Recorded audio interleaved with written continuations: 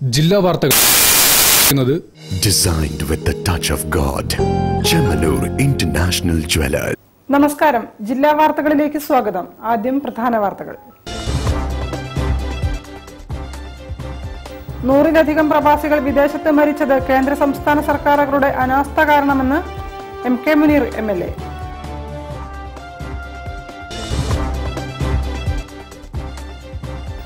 സക്കാത്ത് പണം പ്രവാസികളുടെ ടിക്കറ്റിന് നൽകാമെന്ന് ഡോക്ടർ ഹുസൈൻ മടവൂർ. വഴിയാത്രക്കാർ സക്കാത്തിന്റെ അവകാശികളാണെന്നും ഇമാം.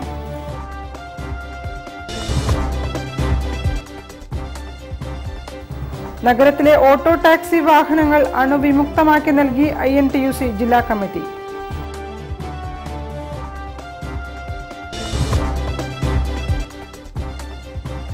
വിരസമല്ലാത്ത ലോക്ക്ഡൌൺ കാലം. കുട്ടികൾ മെനയുന്നത് വാഹന മാതൃകകളുടെ അത്ഭുത കാഴ്ചകൾ.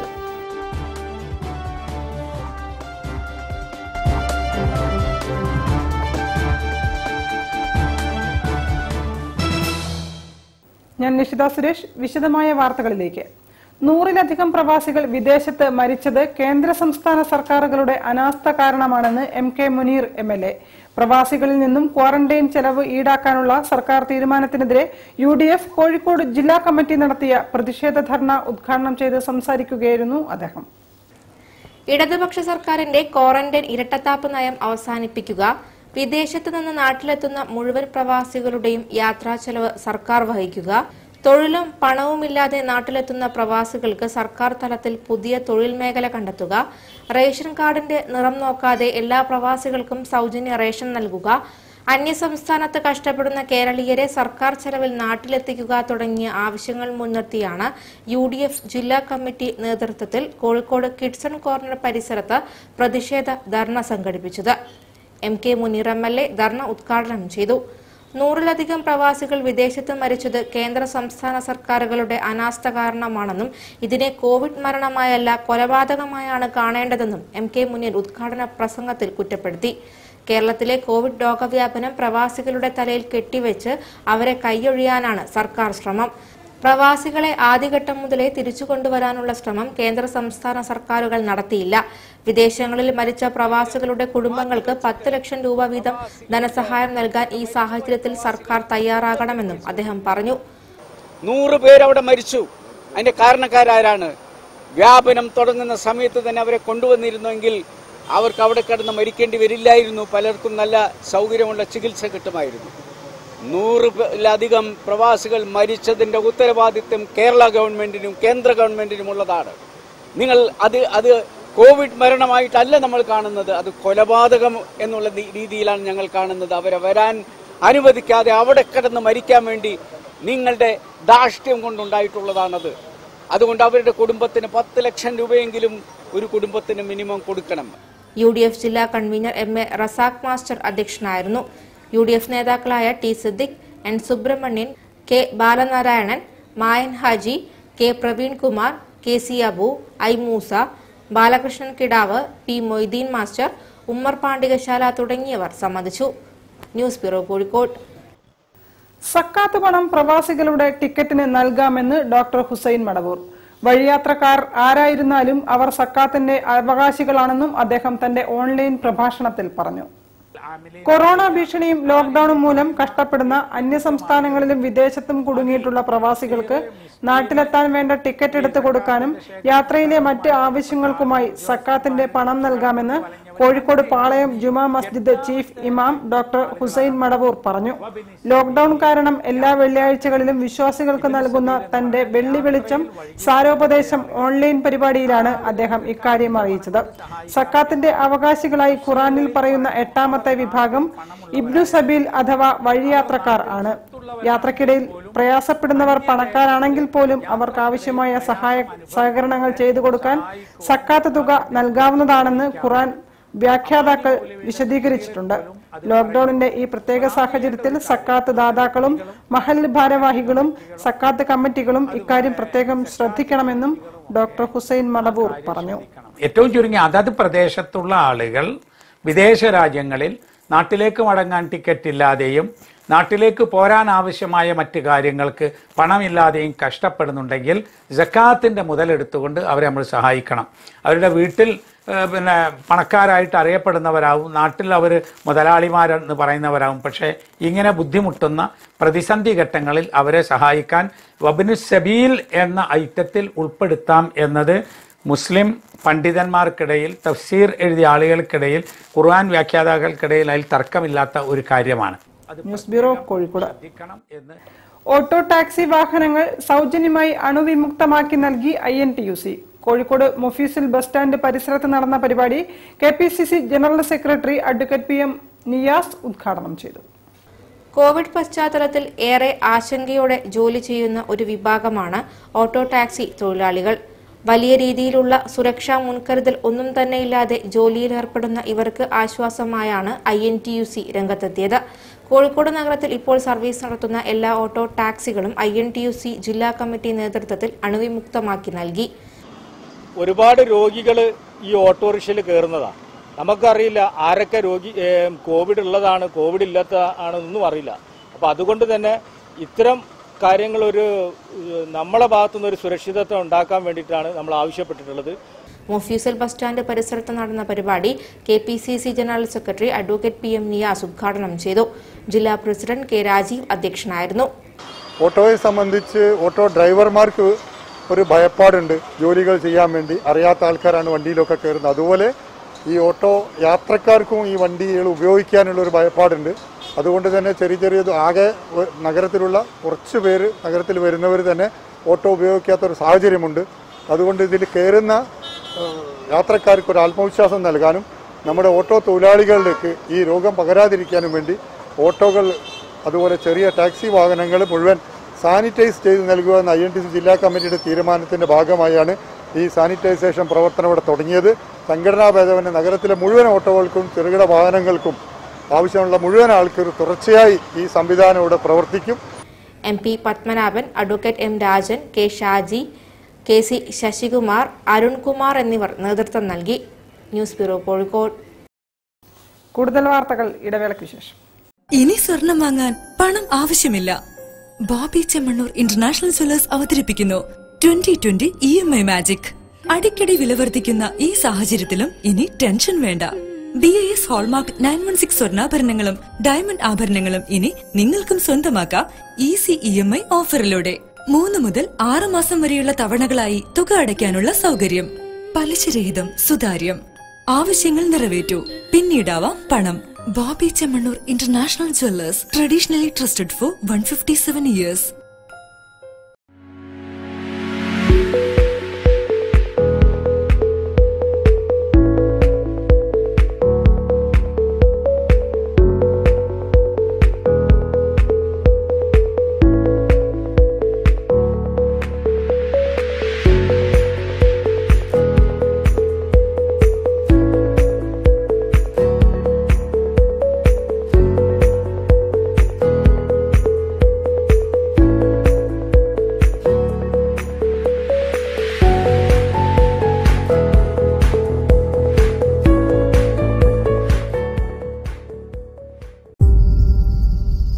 എന്തൊരു വേഗല്ലേ കാലത്തിന്.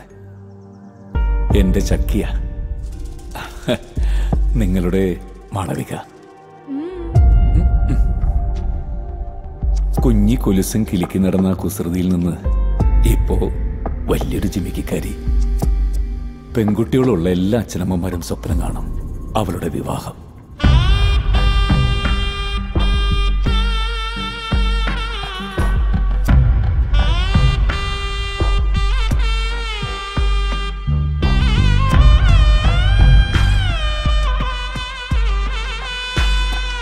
അവൾ ഏറ്റവും സുന്ദരിയാകുന്ന ആ നിമിഷം അത് നമ്മളല്ലേ ഒരുക്കേണ്ടത്. എന്തോ Malabar golden diamonds, brides of India. അവൾ തിളങ്ങട്ടെന്ന്. വെറൈറ്റി ഫുഡ് നല്ല ആംബിയൻസിൽ കഴിക്കാൻ പറ്റുന്ന ഒരു സ്ഥലം പറഞ്ഞു. കൊക്കോസ് കലവറ. അവിടെ ഹോട്ട്സ്പോട്ട് കല്ലുമുക്കായ കലവറ സ്പെഷ്യൽ ചട്ടിച്ചോറ് വിത്ത് ചമ്മന്തി, കുടുക്ക ബിരിയാണി, കലവറ മീൻ തലക്കറി, chicken kebab, beef kebab, chicken സിസ്ലെസ്, beef സിസ്ലെസ്, ഇത്രയും ഐറ്റംസ് ഉണ്ട്. ഓഹ്, നീ സ്ഥലം പറയും. കൊക്കോസ് കലവറ, near Thondayad junction, Malappuram road, Kozhikode. വാർത്തകൾ തുടരുന്നു. ലോക്ക്ഡൌണിൽ സ്കൂൾ പഠനം മാത്രമേ മുടങ്ങിയിട്ടുള്ളൂ കുട്ടികൾക്ക്. ഈ അവസരം സ്വന്തം കഴിവുകൾ വളർത്താൻ ഉപയോഗിക്കുകയാണ് ചിലർ. പാറോപ്പടിയിലെ അമൻദ്വീപും അലൻദ്വീപും വാഹനങ്ങളുടെ ചെറു മാതൃകകൾ ഉണ്ടാക്കിയാണ് ലോക്ക്ഡൌൺ കാലം വിരസരഹിതമാക്കിയത്.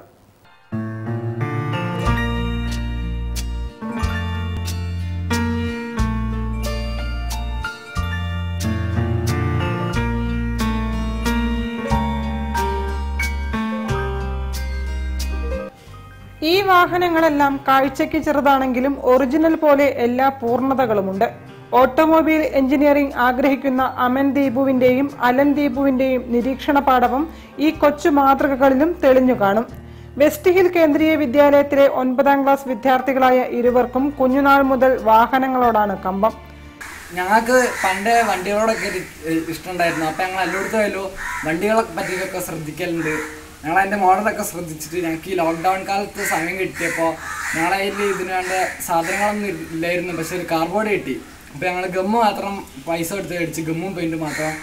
ബാക്കിയൊക്കെ ഞങ്ങൾ വണ്ടികളുടെ ഇതൊക്കെ നോക്കിയിട്ട് അതേ മോഡൽ മാതിരിയൊക്കെ ഉണ്ടാക്കിയെടുത്തു. കാർഡ്ബോർഡും പശയും പെയിന്റും ഉപയോഗിച്ചാണ് നിർമ്മാണം.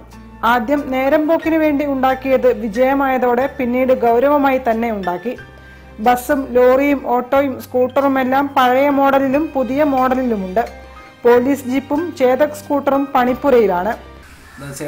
പിന്നെ ഞങ്ങളിപ്പോ ഒരു പോലീസ് ജീപ്പിന്റെ പണിയിലാണ്, ഉണ്ടാക്കിക്കൊണ്ട് നിൽക്കുക. ഇതാണ് ആ പോലീസ് ജീപ്പ്.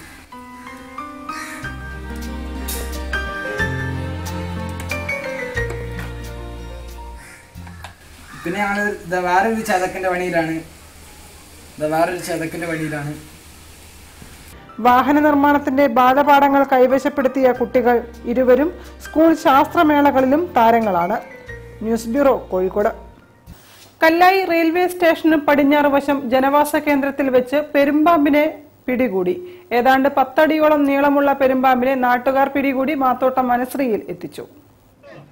കല്ലായി റെയിൽവേ സ്റ്റേഷന് പടിഞ്ഞാറ് വശം ആൾതാമസമില്ലാത്ത റെയിൽവേ ക്വാർട്ടേഴ്സും പരിസരവും കാട് മൂടിക്കിടക്കുകയാണ്. നിരന്തരം പാമ്പുകളുടെയും ക്ഷുദ്രജീവികളുടെയും ശല്യമാണിവിടെ.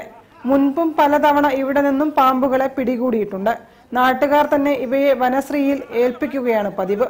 ഏതാണ്ട് 10 അടിയോളം നീളമുള്ള പെരുമ്പാമ്പിനെയാണ് കഴിഞ്ഞ ദിവസം പ്രദേശവാസികളായ പ്രസൂൺ രാജിന്റെയും മണികണ്ഠന്റെയും നേതൃത്വത്തിൽ നാട്ടുകാർ പിടികൂടി മാത്തോട്ടം വനശ്രീയിൽ എത്തിച്ചത്.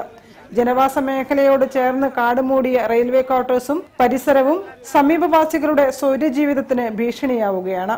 News bureau, Kozhikode. മുണ്ടിക്കൽ താഴം ചന്ദ്രപുരിയിൽ കമലം ടീച്ചറുടെ 41ാം ചരമദിനത്തിൽ അഗതികളെ സഹായിച്ച് ചന്ദ്രപുരി കുടുംബം മാതൃകയായി. 200-ലധികം കുടുംബങ്ങൾക്കാണ് ഭക്ഷ്യധാന്യ കിറ്റുകൾ വിതരണം ചെയ്തത്.